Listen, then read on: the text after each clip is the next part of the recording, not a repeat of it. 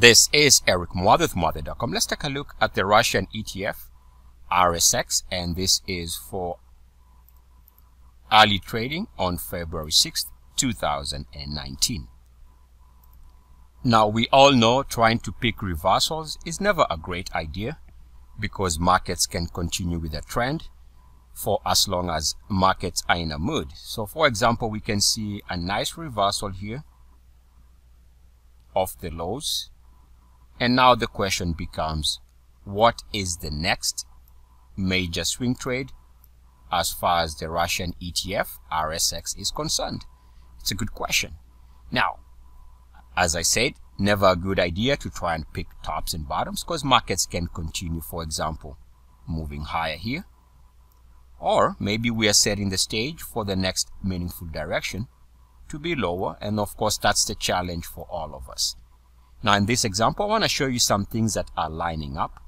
What we see here, in my opinion, is a couple of things. On the daily here, we can see what looks like a double top on the RSI. And the RSI also seems to be showing rejection around 69.1, which is actually similar to this period here, where we have another double top around RSI level of 69.1. It is also here where we see rejection again around 69.1, which gave us this swing trade high. So the daily is predicting more than likely at this rate we are looking at a potential situation where the next swing trade for the RSX is down. Keep in mind, if we take a look at the 2-year weekly,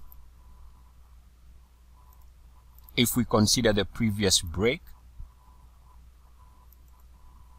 coming off early 2018 highs here, this is where the RSI breaks down, and we can use that uniformity line or that breakpoint using my uniformity method, and you can get an introduction to the uniformity method in the description of this video. And we can see again here, it looks like we are coming here and showing resistance. If this is the case, then again we can see the weekly chart suggesting that the next major swing trade for the RSX also is pointing to the downside. Now, the only thing that could change the picture here is with movement above the red line. And again here, keep in mind, the red line happens to be around RSI 61.8. Additionally, if we take a look at all data monthly, we can see RSI break here in 2011 corresponding with this line break. We can take that break and draw our uniformity line. And what I'm trying to get at here is on the monthly, this is also potentially where we might see resistance. And if we do, the monthly chart is also suggesting the next major multi-month moves is to the downside. Again, the only thing that can change the picture here is with a movement above this line. Right now, it looks like if we combine the daily, the weekly, and the monthly, the market is projecting that the next major swing trade for the Russian market by way of the ETF RSX is that the next major swing trade is to the downside.